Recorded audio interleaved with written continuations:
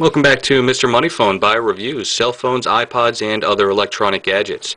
Today we're going to go ahead and show you how to change the signature in your email when you're sending messages.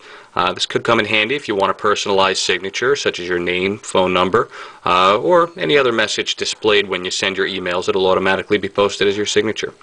Very simple. All you do is go to the Settings menu, and you scroll down to the option for Mail, Contacts, and Calendars. And you go ahead and select that. And if you scroll down towards the bottom of the page, you'll see an option for Signature.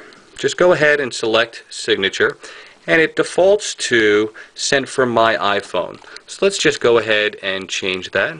And we'll use Siri to go ahead and change that for us, because I'm just not in the mood to type here. Okay, and we'll say, "Please excuse any typos. This message was sent from my iPhone." And here you go. It says, "Please excuse any typos. This message was sent from my iPhone." And we'll go ahead and save that. Okay, and you just press the back. There is no save button for this.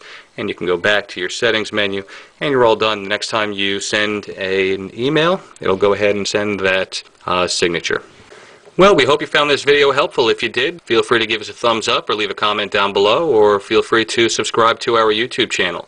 Also, check out some of our other great how-to videos on the iPhone 5. We'll show you some cool stuff on how to use your new iPhone. And also be sure to visit MrMoneyphone.com, where we pay you top dollar for this and other model cell phones. Thanks for watching.